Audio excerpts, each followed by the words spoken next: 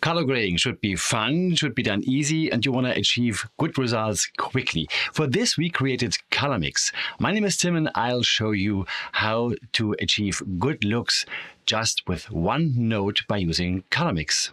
Color Mix can be applied to any log footage, whether in DaVinci Resolve Color Management or in Manual Color Management. In Manual Color Management, either behind or in front of your CST-in node. And of course, you can also apply Color Mix to normal Rec 09 Gamma 2.4. Using Color Mix is very simple. In the Effects panel, search for DCTL and then drag DCTL to your node. Then in the drop-down menu, search for FM Color Mix, select it, and you are ready to use it. All you need is a previously color corrected and exposed image, but you can just as well do the color correction with the upper three sliders for cyan, magenta, and yellow too.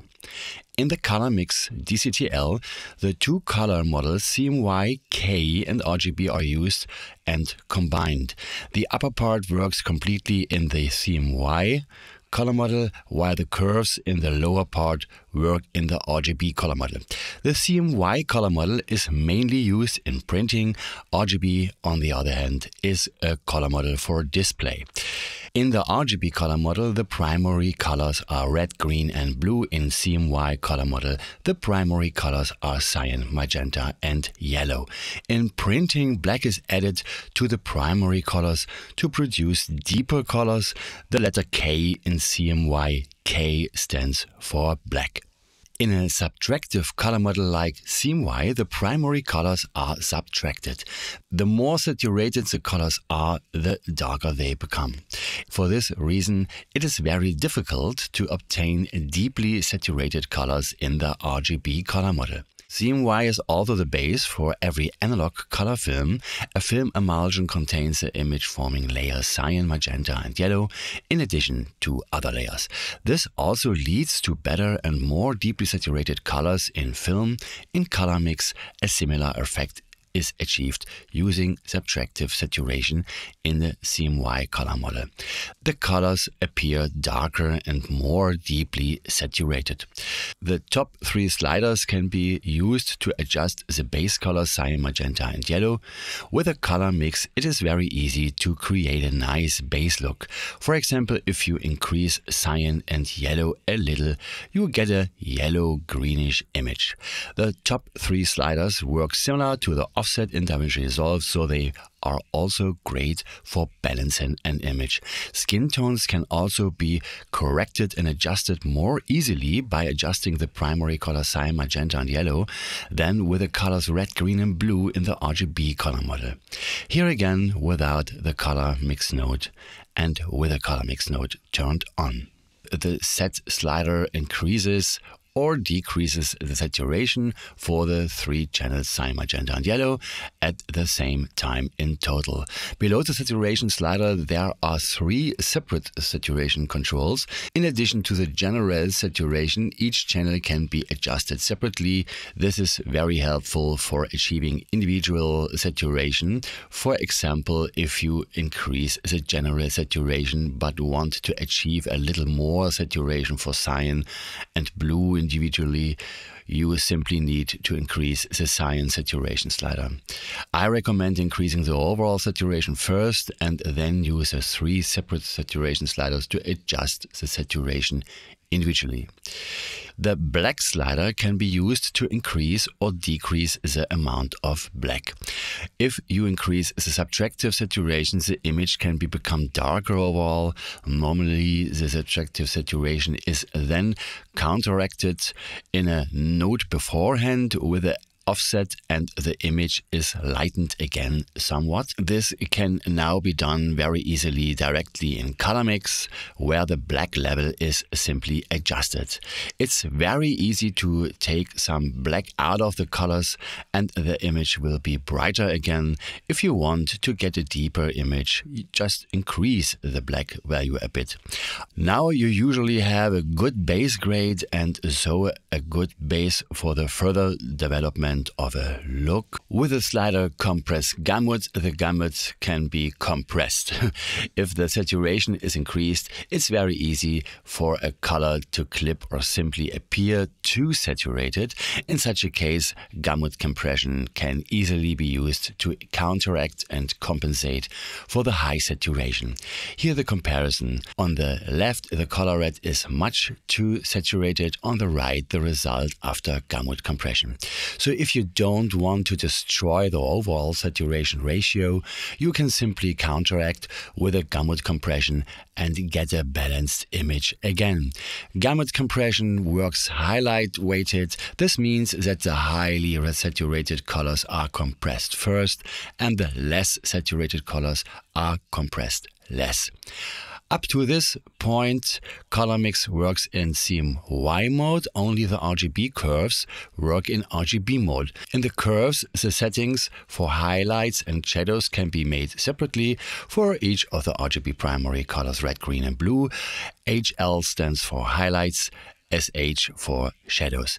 The default values are 0.5 and mean no change. Once you have created a base look with the upper CMY sliders, you can develop the look even further with the RGB curves. Unlike the RGB curves in DaVinci Resolve, the RGB curves do not require manual control points to be set, especially users who just want to get good results quickly often have a hard time fiddling with the curves. Working with the RGB curves in color mix is therefore easier and optimized for quick results. It is also possible to work with the RGB curves only and develop a look. You don't necessarily have to use the top sliders. For example, if you want to achieve warmer tones in the highlights, you simply increase the value for the red highlights and then use red shadows for the shadows to counteract in the shadows and neutralize the shadows again. Or you even take out some red to get a bit more teal in the shadows. If you want to control the areas more precisely and see which areas are affected to what extent, simply activate the checkbox Show RGB Curves. The curves are then displayed directly in the viewer. Here you can see exactly what you set and how far the highlights and shadows are affected and where the pivot is. You can hide the RGB curves at any time. Just activate the checkbox Bypass Curves presets. This also hides the curves in the viewer if the Show RGB Curves checkbox is activated. This way you can always check what effect the RGB curves have on the image. Color Mix already contains some presets. The presets contain settings for the RGB curves and in some cases also for the cyan, magenta and yellow saturation controls. If the name of a preset ends with C, only values for curves are set. So the C stands for curves. To apply a preset, simply click on the drop-down menu in the bottom and select the preset. Once a preset is selected, it overrides the settings for the curves, which are then blocked and you can no longer make adjustments while preset is selected. If the label ends with S, C settings are also made for the cyan, magenta and yellow saturation sliders, but not for the general saturation. The saturation controls cyan, magenta and yellow are then also locked. The S in the preset name therefore stands for saturation in this case. If a preset is selected, it can be bypassed just as easily as the RGB curves using the Bypass Curves presets checkbox. There are also two teal and orange presets, one as a soft split and one as a teal and orange base split. The base split also includes presets for the saturation sliders for cyan, magenta and yellow, but not for the normal saturation. And again, the color mix node off and on again, so you can create a complete look with color mix with only one note.